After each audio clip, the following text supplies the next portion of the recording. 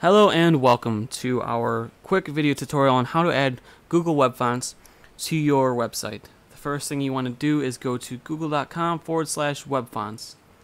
Once there, you can browse the library of available fonts, find the one that you like, and then add it to your website.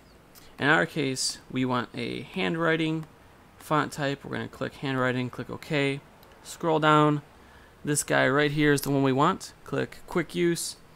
Scroll down once again, and step number 3, we're going to copy out that link, go to our text editing software, and directly under your head tag in your HTML file, you're going to want to paste that link in that you just copied out. Going back to our browser, we're going to go to step number 4, select font family, go back to the text editor, go to the CSS file, and in your CSS file, just paste in that font family. Go back to your HTML file. What we just did is we added a link in our HTML file that references the font that we chose. Under that, you see we have a link to our style sheet, and then below that we have our H1 tag.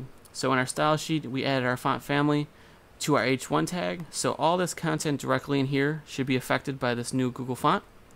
If we save that document, go to our browser, you'll now see our awesome Google font. Thanks for watching.